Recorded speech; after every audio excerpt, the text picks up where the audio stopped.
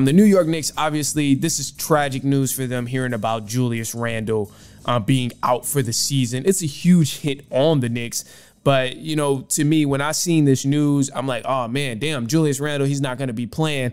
But this wasn't a make or break type of thing for the New York Knicks. Julius Randle being out for the New York Knicks, going to get surgery, this was not a make or break type of deal for the New York Knicks to go on a playoffs run or to really go win a championship, because let's be honest with each other right here, bro. This is a safe space. I promise you, you don't have to worry about being judged. But I'm going to tell you right now, the New York Knicks were not going to the finals either way it goes.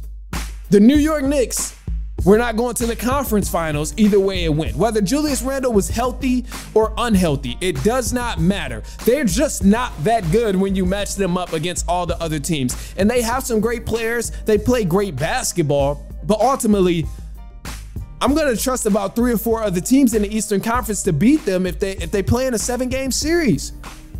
Like I mentioned, the Knicks are sitting at number 6 right now, which is probably going to fall down to number 8.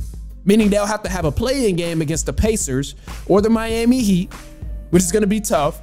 And no matter what the Heat look like in a regular season, we always see what the Miami Heat do in the playoffs. They go to the finals. They win these ball games that people underestimate them in. They constantly perform in the postseason when people don't expect them to actually play good. So if I'm choosing between the Knicks and the Miami Heat, I'm going with the Miami Heat to win this thing. The Knicks and the 76ers, the 76ers to win this thing. The Knicks and the Boston Celtics, the Celtics to win. The Knicks and the Milwaukee Bucks, I'm going for the Bucks to win. This is just like when you stagger these teams next to each other, even though Randle is a key piece for the New York Knicks, he doesn't make that much of a damn impact because he's good. He can score in a nasty way sometimes, from the free throw line a lot of times, but ultimately it's not going to open up a free-flowing offense, because you know who is going to take shots away from? It's going to take shots away from Jalen Brunson, because we know Julius Randle shoots some dumbass shots. Let's be honest with each other. This is a safe space. It's going to take away some shots from Josh Hart, and Josh Hart has been playing out of this world. It's going to take away shots from DiVincenzo, and then what's my man's name too? OG. It's going to take shots away from OG as well, and Anunoby. He needs his shots, and he's been playing good as well. So the way the Knicks have been looking lately, I trust the Knicks like this to have a better run without Julius Randle than with Julius Randle, if it's up to me, because I don't know why Julius Randle has too much damn hype.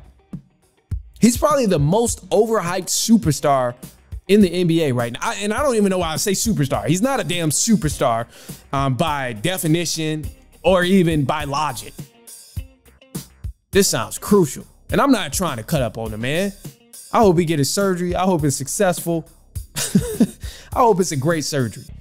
But he's just an overhyped all-star, an overhyped star. And I think it's mainly because he plays for this big team and plays for a big market like the New York Knicks. He's not bad. He's not terrible. But he's also not hyped up to be one of the best forwards in the league like people make him seem like he is. And that's not the case at all. With or without Julius Randle, the Knicks were going to fall short. If you have Julius Randle, I don't think the New York Knicks fans would really like it, because even if you remember early on in the season, they were talking about, oh, we need to trade Julius Randle. And I was a firm believer. I've been saying this since they got the man over there. After year 2, I've been saying they need to trade Julius Randle. So when I see Knicks fans who put this man on a pedestal saying, oh, we need to trade Julius Randle, something tells me that, oh, yeah, this guy definitely doesn't have that it factor that y'all thought he had.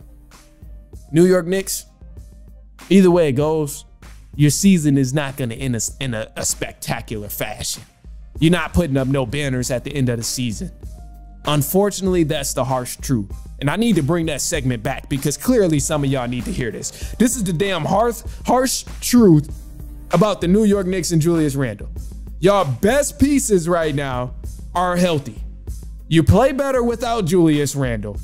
You got everything you need in terms of personnel to go on a playoff run right now. And if you really, really, really want to get over that hump with the New York Knicks and you're trying to get further and further in the playoffs, you know what you need to do? You need to trade Julius Randle, get him the hell out of New York, send his ass to Sacramento, send his ass to Charlotte, send his ass to wherever, to the G League, get some pieces and bring somebody who's going to truly be an asset to your team, because Julius Randle is not that guy at all.